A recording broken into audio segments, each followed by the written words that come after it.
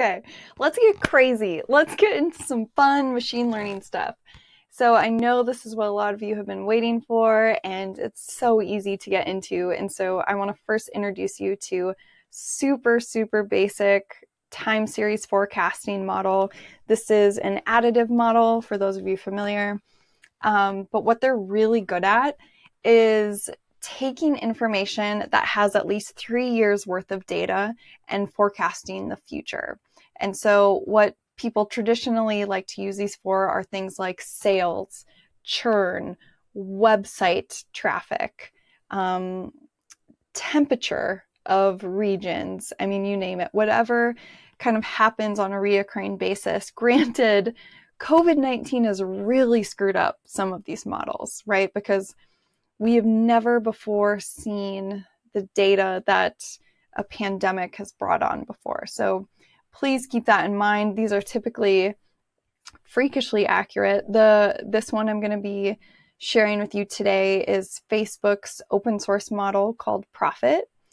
It's incredibly simplistic. I have used a dozen plus other models, tried to make them as accessible as this, and I just haven't been able to accomplish it. So I just keep coming back to this Profit model, and I hope you enjoy it.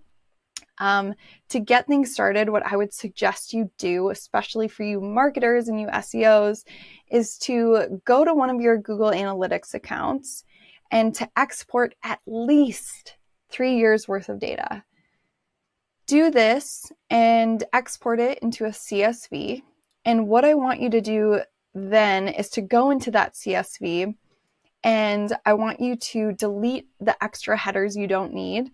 And above the date, just put capital D, lowercase s.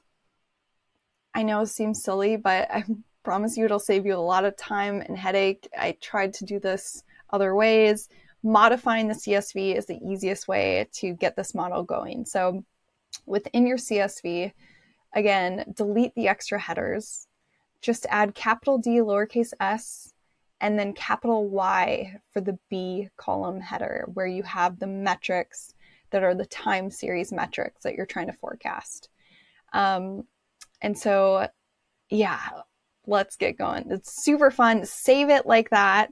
Make sure it's all cleaned up. Oh, and also with the GA data, scroll down to the very bottom and it aggregates all of that B column over time. Delete that extra cell. That's just the cumulative number of the B column. Get rid of that and just have, again, the time series and then the time series data in that B column. And now you are ready to rock. This is so much fun. So all you're going to do is you're going to make a copy of this notebook that I've built here. And so what we're going to do, I get so excited. Okay, so we're going to just start running these cells. So what I typically do is I click in to the first code cell. You can click into one of the cells up here. It doesn't really do anything when you're running text cells. These things work when you're running the code blocks or the code cells. So I typically just click into the first code cell and then I do that shift return, right? And what this first block is doing is it's generating an upload option for me to import my data. And so what I'm going to do is I'm then going to choose my file. It opens up all my junk. And I'm going to do sample traffic. Sorry about that. All right, so data is uploaded. So exciting. So this is website traffic of a friend of mine's website. They definitely got impacted by COVID, so this should be interesting. But this is their all website traffic over the last 3 years. So if you're doing SEO, you can change this to just organic. I kind of like to keep it general to all to see what it predicts happening in the future. I don't know, play around with it. It's super fun. So we have that. And what I'm going to change here is this next code cell is going to read what you imported. And this is super important. You have to modify this part right here to reflect what you uploaded. So they need to talk to each other. So I need to change this to sample-traffic. Okay. And then once you have that .csv, it's the exact same as I uploaded. Again, shift return. Now it's read it. And we're going to verify that by looking at the head. So df.head looks at the top 5 rows of data. Beautiful, right? So I see it's uploaded. It's uploaded successfully. I'm so proud of it. I'm so excited. Let's do this. I just keep shift return, shift enter. This is kind of an extra thing. This just tells you what types of data are within your data frame. So here we're using pandas data frame to read the information. This is more information you need. We are going to drop any extra columns. So, and in this case, we don't really have extra columns, but we're just going to clarify. This isn't a big deal. We're going to look at the head again. Same thing, convert to a date time. This is really important.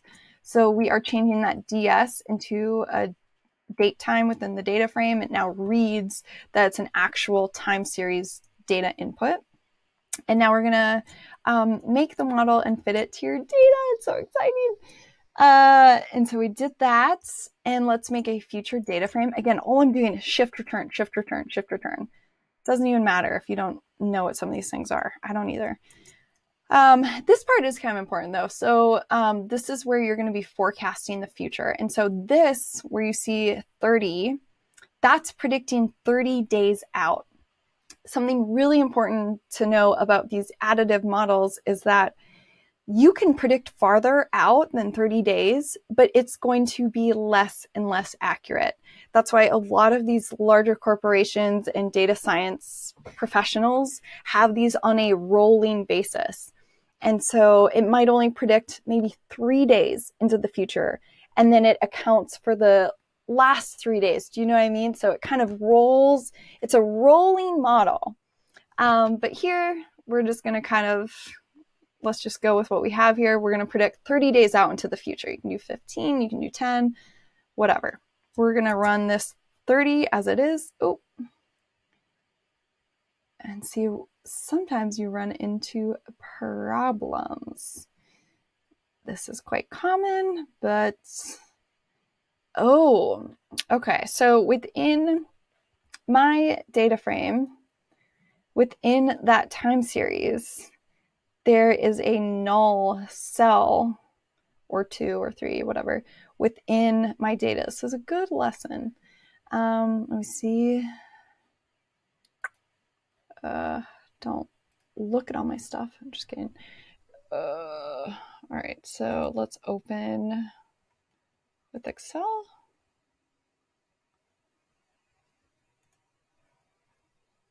Bring this over to you.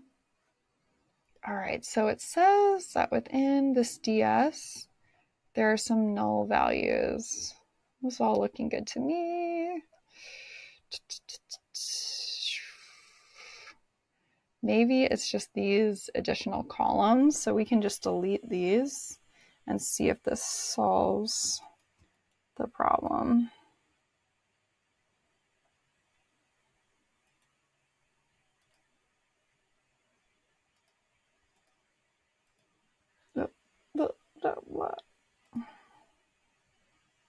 This is very common.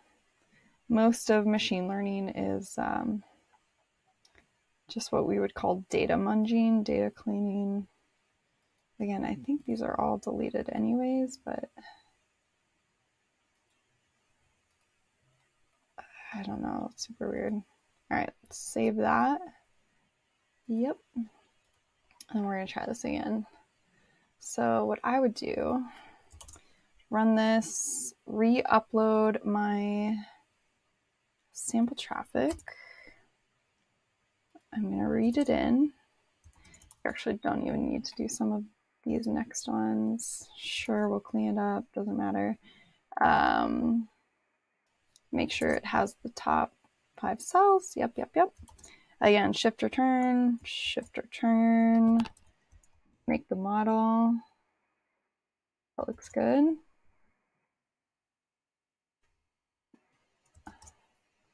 that looks good. Let's predict the future.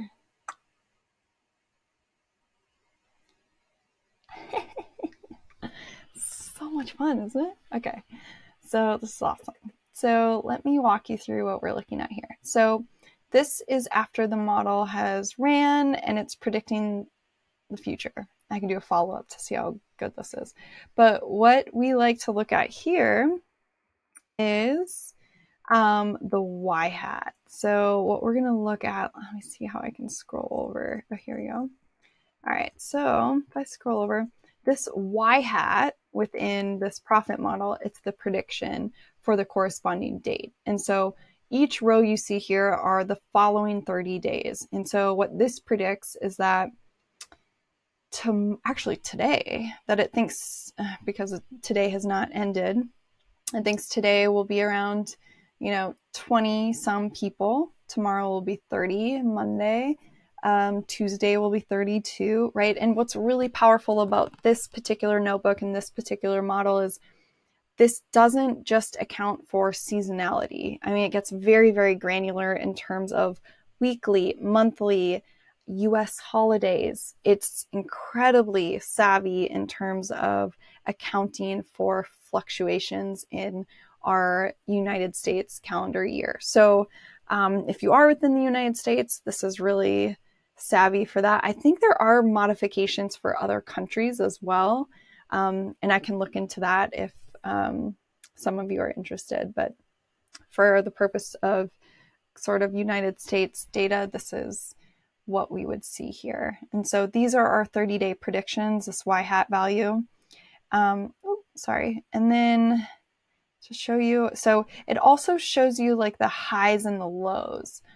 And so it'll show you what it thinks sort of the upper, the weekly, the lower yearly. It gives you ranges for all this information. We've actually been seeing a ton of this shit with COVID predictions. And so the following graphs will not be unfamiliar to you that I have baked into some of this. So this is the forecast. And you can see it's sort of trending down, which isn't great, but again, COVID. And then here's the yearly, weekly, monthly trends. These are really neat graphs because you can sort of see that, oh my gosh, every, let's see, January, February, it peaks for this particular site, which makes sense. Tuesdays are the best days for the website traffic here. And again, you can sort of look at these monthly trends. That's so interesting. And so right after the new year and then late summer, this peaks. This is really neat. So you can see, you can pick a forecast date in the past to evaluate how well this model performs overall on old data. And so what it does is, let's pick a date in the past. Let's do before COVID. Let's do February 1st of this year and see, and this will now rerun the model and it will predict how accurate this current model does for if it deleted the time series data after February and predicted it. So again, shift return, shift enter. We're going to remove the data that occurred before that start date. Sounds great. Again, you're just shift return, shift return. Let's see how it does. I hope it does well. All right, there's the predictions. Let's plot it. Okay. Merge with the actual forecasts. And let's evaluate the results. Again, I'm just doing shift return, shift return. Okay. So, all right, so the blue lines is the forecast. This is interesting. Okay, you can see it. There was a big spike around April, far exceeded the forecast. And then it kind of sunk below and went back to the forecast. It's just, this is kind of a fun way to read it.